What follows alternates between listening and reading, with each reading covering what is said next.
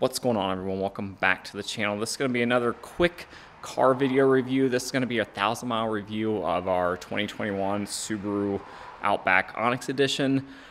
I've done many car reviews on this channel. This is just something I like doing on the side. This is going to be the last car for a while. I'm pretty sure I said that before, but I had a 2020 STI, and with the used car market right now, I actually traded it in for more than I paid for it. I did a video on that if you want to watch it. And I did this for more of a family decision, so this just makes more practical sense as a family car or a second family car. We have a Subaru Ascent also, but this to give you an idea. We actually had a Limited, and I previously wanted another Limited, but I couldn't find one. I'll talk about that kind of as I go. But this car, it's a standard Outback. The Onyx Edition is really in between a premium and a Limited. So it has a lot of the same features as both. It's missing one thing that I kind of wish I would have sprung for and waited for a Limited, but it's hard to find. Right now it's nearly impossible to find basically any Subarus out there. So the front is near identical to the Limited. It's mainly all black. This is what I really like about the Outbacks, is that you have these blacked out lights here, which is a good feature. It does come standard LED headlights on the front and fog lights. Now I believe that's on the premium one also. So the steering responsive headlights, I've talked about these before. They're great. I won't get into too much of that. The Onyx, this is the XT. It has the 2.4 liter turbocharged engine, which is the reason why I got this over. I really wanted a Forester, but the motor in that just isn't up to speed. We're going to take this to Florida soon, so I like the ability to be able to pass people on the interstate, and this will actually do that no problem. So the front, it looks like a car. It's basically a lifted car. You have your symmetrical all-wheel drive, which I've talked about before. It's very different than what you would get on, say, a Honda CR-V, Toyota RAV4. Those are front-wheel drive cars. The all-wheel drive on there is not really, I would say it's not really a legit all-wheel drive. It's more front-wheel drive based. This is always sending power to all four of the wheels. So let's talk about why we got the Onyx Edition and didn't wait for the Limited. Well, for one, we usually go to King Subaru when we buy our cars, and this one actually was one of the only ones that was available. They usually have between 30 and 60 Outbacks, and I will try to get you kind of a shot up, but currently they only have like 8 or 9, 10. They don't have very many. There's almost no cars at the dealerships now just because of the semiconductor chip shortage. So I stuck with this. I really didn't want the white. They had a blue 2022, but that did not have the 0% financing. This we financed at 0%, so that's why I got the 2021. So let's get around and get a tour of the car, kind of what I like and don't like. It does come with 18-inch rims. This is standard, I believe, on the Onyx and up. So this is the Yokohama Avid GT tires. I've already talked about these tires before. I'm not a huge fan. It's 225/60. Let's see if I can find this on here. Yep, 225/60.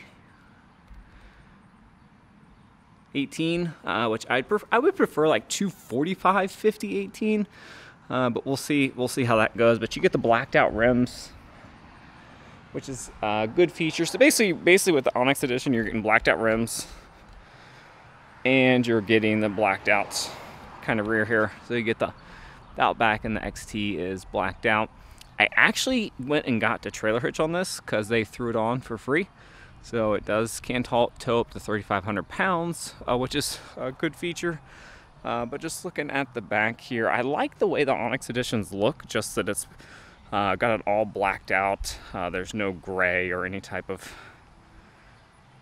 like that. So if we come back and look at the front, let me show you what I'm kind of talking about here. So the other ones will have some chrome here, so there's not any chrome at all. It is all just standard blacked out, which is good. I like that.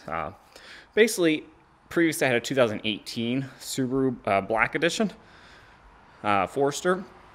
This looks very similar to that, so it's Got some good features, but first thousand miles, I'm getting about 21. Let's see if I can get in here and show you 21 miles per gallon so far, which is a little low, but that should come up as we go. Oh yeah, key fob. So if you've never had a new Subaru, this is the key fob that you get. This is, I believe, just standard on all of them. It feels nice.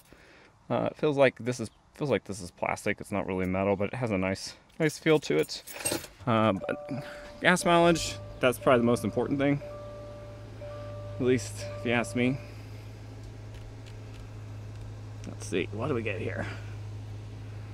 Oh, we gotta shut the door. So gas mileage, let's see. I'm gonna scroll through here. So I'm getting, ignore that, 21.2 over a little over 1,000 miles, which it'll get up to a little bit better than that. I assume I'll probably get 23 to 25. I don't drive a whole lot on the interstate, so that's probably what I'm going to actually end up sticking with. Gauge cluster's not much different. Just standard Subaru fare. You can rotate between different screens here, which is nice. You can also change the top where you see where it has the actual how many miles left in a tank. You can change and put different things on that, which I like. Usually I almost always leave it on the trip. And then you got the big 11.2 inch, 6 inch, 11 inch touchscreen. It's in the, I would say, the wrong direction. I'd rather it be facing this way.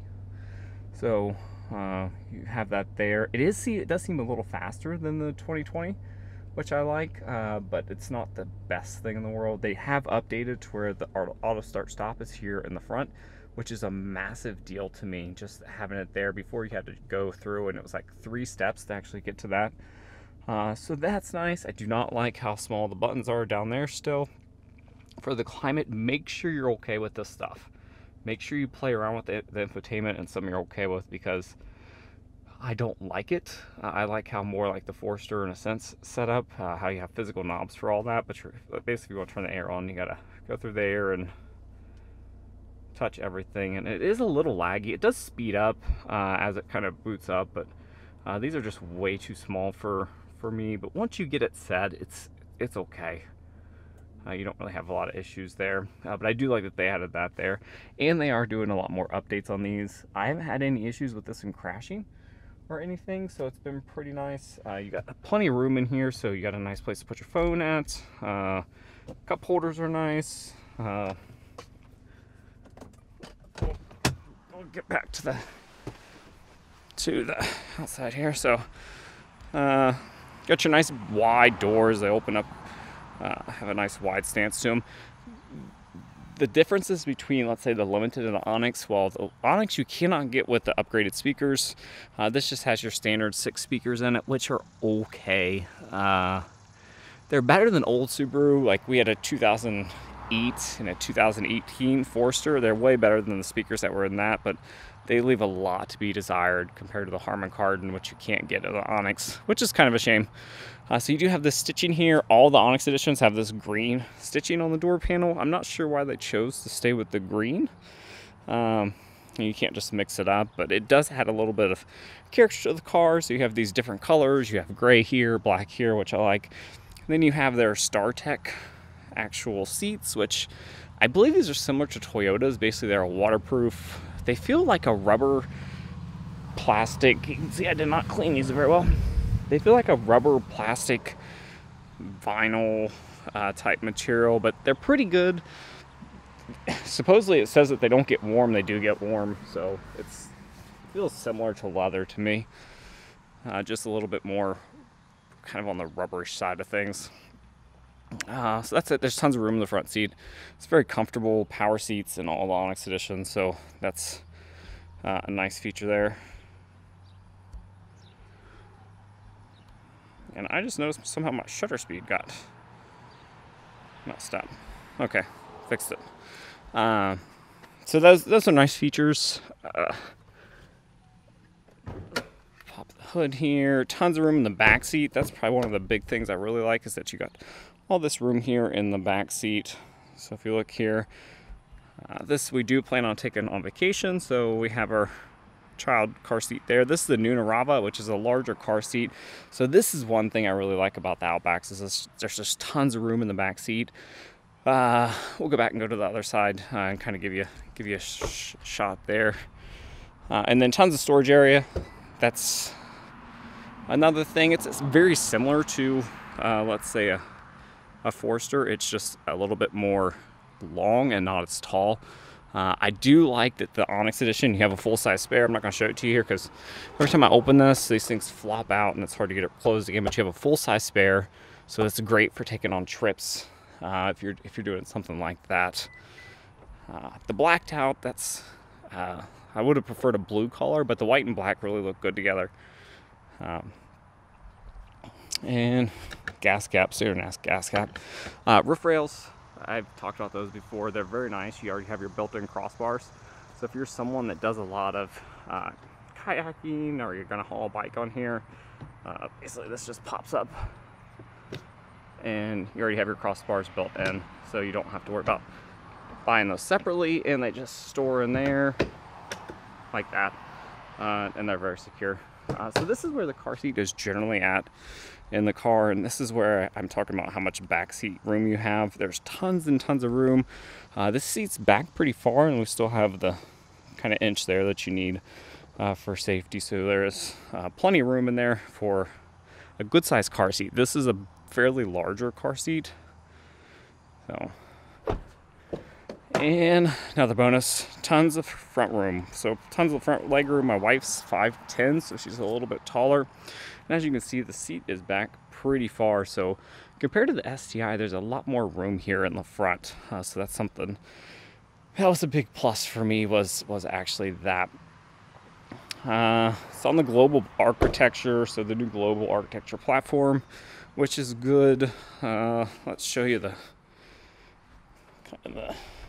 set this down for a second.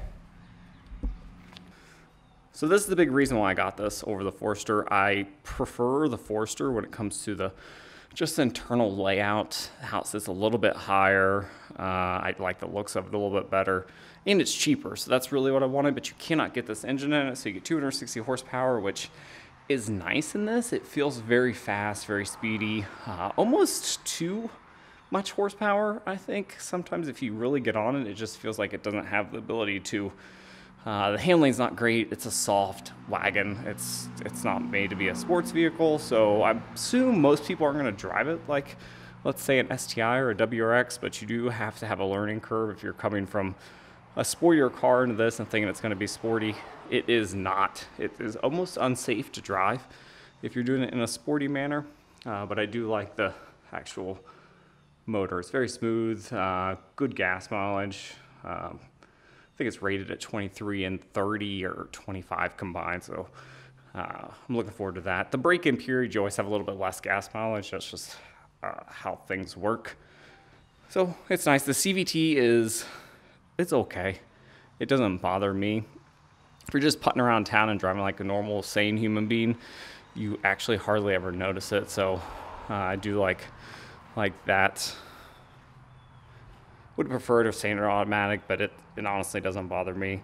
There's a little quirks with it, like if you floor it, there is some turbo lag, and it does almost seem to stutter a little bit depending on what gear it's in, but I haven't had any issues with it so far. There's not a lot of reports of issues with modern Subaru CVT. They're built in-house by them, so there's not a whole lot of problems there. But overall, I've been very happy with it. I really like the way it looks, mainly because it's a little more unique compared to a lot of things out there. You do not see a lot of wagons anymore. I like the blacked out rims, even though I probably will replace these at some point. I have a winter set of tires and rims that I was using on my actual STI that fits on this. It makes it a little bit wider stance, but it fits on this, so I'm actually going to use those in the winter, which is good. The eyesight's nice. I wouldn't think that I would like the eyesight, but it's starting to grow on me, so I really do like that. It's just a nice safety feature. The pre-collision braking and all that stuff is a little bit aggressive for me, so if you get too close to a vehicle, it will brake for you, so you have to kind of be careful there. And sometimes when I back out of the garage, it'll slam on the brakes, because if you see right there, it thinks that I'm going to hit the wall, but I'm actually nowhere near it. So it has a few quirks, but overall it's meant for safety, which I really like. So that's it. First 1,000 miles, decent gas mileage, 21 miles per gallon. It does not take premium, which is one reason why I actually got this, is that it doesn't take premium fuel. Gas is pretty expensive now, especially if you get to premium, you're getting close to $4 a gallon. So this was a cheaper option. It's cheaper than STI, less maintenance, less fuel. I drive a lot between picking our little one up, our 15-month-old. You just drive more than you actually think you actually do. And I'm spending half the amount of gas that I am previously. So that's it. Pretty happy with it. The seats, I've heard a lot of negative things about them, but they're really comfortable. My wife actually thinks they're more comfortable than the Ascent, which has the same seats, but we have the Limited, which has the leather. That's it. She doesn't like that it's doesn't ride as high as the Ascent. So make sure you get in it. It feels like a lifted car. It looks, it's kind of hard to explain. It's not quite as tall as a Forester. You're not quite as high up, but I like it. We're pretty happy with it, especially if you can get the 0% financing. So if you can find one of these and you can get the 0% financing, I would highly recommend doing it.